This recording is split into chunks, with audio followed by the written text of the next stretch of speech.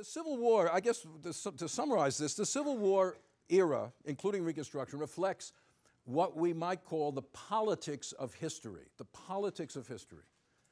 I'm not talking about whether the historian is a Democrat or a Republican or a liberal or a conservative. I'm talking about how and why historical interpretations evolve and what this tells us about the study of history itself and how the point of view of the historian affects how history is narrated. And then the political impact in the present of views about history. Certainly, everybody interested in American history at some time or other has to come to terms with the Civil War. No broad theory of American history is tenable that cannot explain the Civil War. What my great PhD supervisor, Richard Hofstadter, in one of his last books, or the progressive historians, he was one of what they call the consensus historians who emphasized fundamental agreement on values throughout American history. But he said in that book, you know, I've come to realize that the Civil War just doesn't fit. And that's a bit of a problem for a general theory of American history. How can you talk about Americans always agreeing on everything when 700,000 of them killed each other over something? What is open to debate in the Civil War?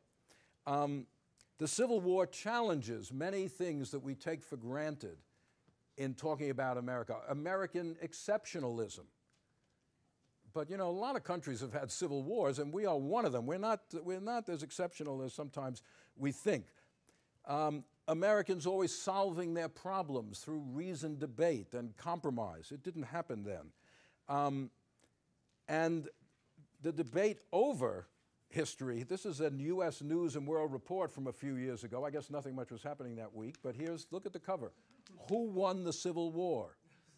This is about historians debating, and what the article is about is how a sort of pro-Southern view of the Civil War long dominated historical writing, even though on the battlefield it didn't quite work out that way. So this is, again, public debate. So the point is, as we often say, all history is contemporary history.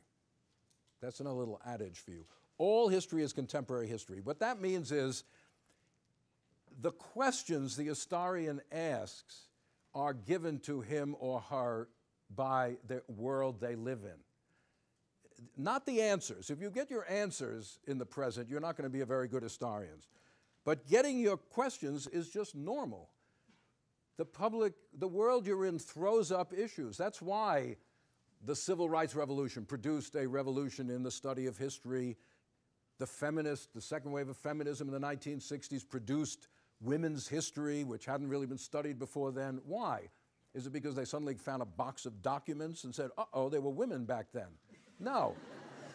It's that the current world that people lived in made them want to find out about the origins of their own times. People instinctively turn to the past to understand the present. That is the point. And they ask new questions. So today, battle histories keep coming out, histories of regiments, but much Civil War history today is not about it's not military history, it's social history, it's cultural history. It's about the home front, it's about religious life in the Civil War, it's about community studies, how different communities were affected. The old questions, why the Civil War happened, are still out there, but they're supplemented by new ones. Oscar Wilde, the great British writer, once said, "The only obligation we have to history is to rewrite it."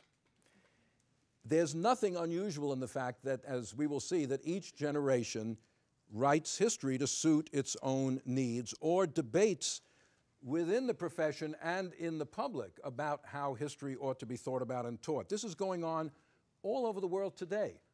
Just a few weeks ago, there was a big article about Japan, where the government is promoting a new series of textbooks, history textbooks, to kind of reinforce a more nationalistic view of Japanese history, to downplay some of the atrocities which the Japanese committed, particularly in China and Korea, during World War II, which are seen as undermining nationalist sentiment. Russia is going through the same thing. Putin has announced a revamping of the history curriculum there to emphasize more the greatness of Russian history. It happens in Britain too, where they have a new history curriculum being put forward to emphasize more the role of kings and great political leaders rather than social history. And there are debates in the US. You may remember a few years ago, the Texas Board of Education.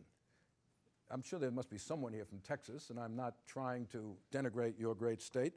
But it is true that the Texas Board of Education did approve. Now they certify pre-collegiate textbooks down there, centrally, rather than individual school districts. And this has the publishers have a tremendous incentive to alter their books to conform to the standards set up by the Texas Board of Education, because the Texas market obviously is immense.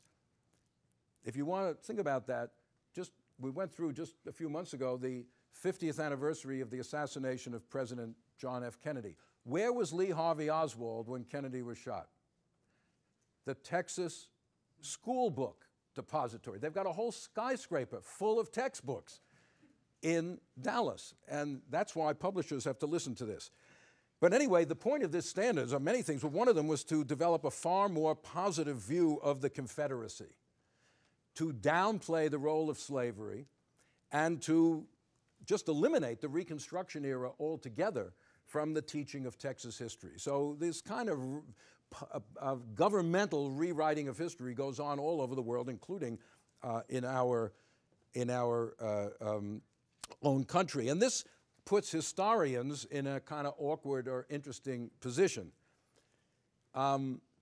because remembering history is also going along with forgetting parts of history.